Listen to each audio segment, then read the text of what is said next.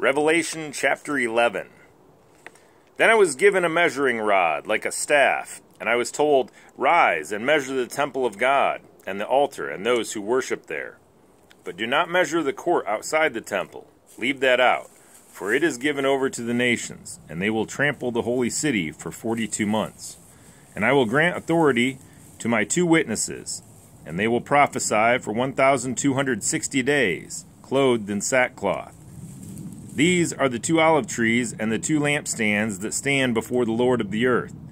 If anyone would harm them, fire pours from their mouth and consumes their foes. If anyone would harm them, this is how he is doomed to be killed.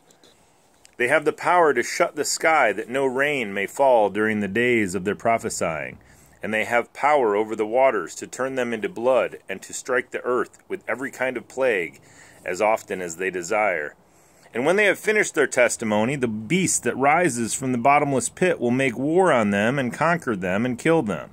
And their dead bodies will lie in the street of the great city that symbolically is called Sodom and Egypt, where their Lord was crucified. For 3.5 days, some of the peoples and tribes and languages and nations will gaze at their dead bodies and refuse to let them be placed in a tomb.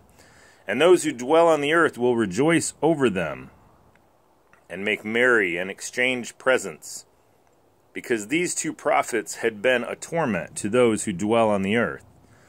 But after the 3.5 days, a breath of life from God entered them, and they stood up on their feet, and great fear fell on those who saw them.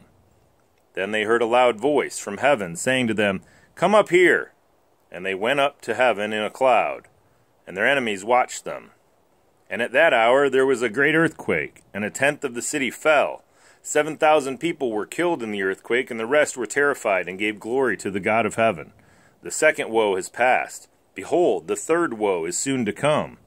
Then the 7th angel, blew his trumpet, and there were loud voices in heaven saying, "The kingdom of the world has become the kingdom of our Lord and of his Christ, and he shall reign forever and ever."